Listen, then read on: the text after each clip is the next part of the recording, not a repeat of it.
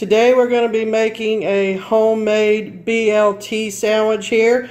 So I got some mayonnaise, 2 slices of bread, some lettuce, a tomato, aroma tomato, some bacon, and some salt.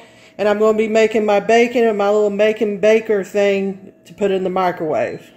Got the bacon on here, so I'm going to start out cooking it at 2 minutes in the microwave and see if it's done by then or not. Got the mayonnaise on the bread. Got the tomato on the bread and put a little bit of salt on it. Got some lettuce on the bread and put a little bit of salt on it. Cook the bacon for a little over 3 minutes here, so I'm going to let the grease drain, and I'm going to dry it with a napkin as well to get all the grease that I can. And I put some bacon on the bread as well. So this is pretty much your BLT right here. You could add other things to your sandwich if you like. If you want to, you could add a piece of cheese, whatever you like. Put the sandwich together here.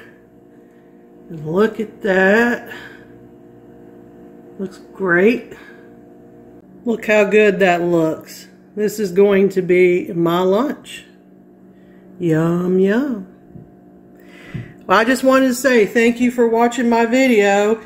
And don't forget to subscribe and like and share videos.